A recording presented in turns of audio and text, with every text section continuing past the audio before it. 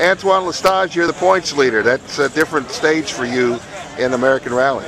Yeah, it's the first time in the Rally America Championship, so I'm very happy with that, and hopefully we'll have a good run this weekend and we'll keep the lead. Do you have any special plan? Does it change your strategy when you come in as the points leader versus chasing somebody?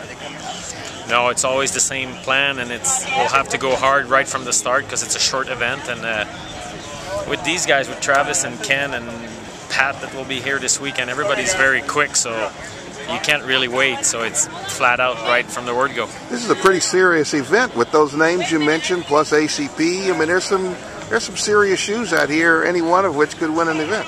Yeah, I would say we're probably 5 or 6 good, fast guys that could win the rally, so it's going to be a good battle, and that's what we want. It's so much better when we're more than 2 or 3 to do that, so it should be a good rally.